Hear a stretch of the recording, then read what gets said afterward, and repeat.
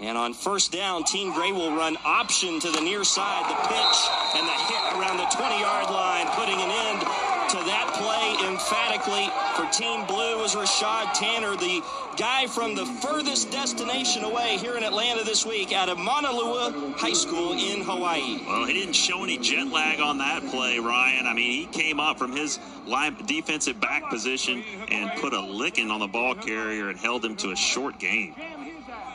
Cole Kirk has started at quarterback for the Gray team. Gain of just of a yard there for the Gray on that option run, and Tanner with a 4.37 40 time. The guy can absolutely fly from his defensive back position. Side pitch, and the blue team is there to make the hit again. In to make the tackle very quickly, Ben Rippenhagen out of St. Thomas Military Academy in Minnesota. And the blue team reads that like their favorite novel. This drive is over, and Team Gray will have to punt. Well, a loss of 6 on that third down running play. And now Sam Johnson for the Gray, number 2 punter in the country, unleashes one.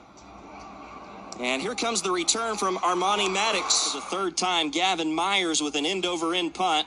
And coming up to take it is Coffee, and he muffed it. It is loose around midfield. Turnover here that gives Team Gray the ball back as Andarius Coffee not able to squeeze the punt. And right there, Tanner. From an official, but so Team Blue down 3-0 catches a break here with 3:14 remaining in the first quarter. Toole's going to throw for the first time on the drive. Going to go deep towards the end zone, and that is incomplete and nearly intercepted. In fact, it looked like Rashod might have been the intended receiver on and Rawls and Coffee.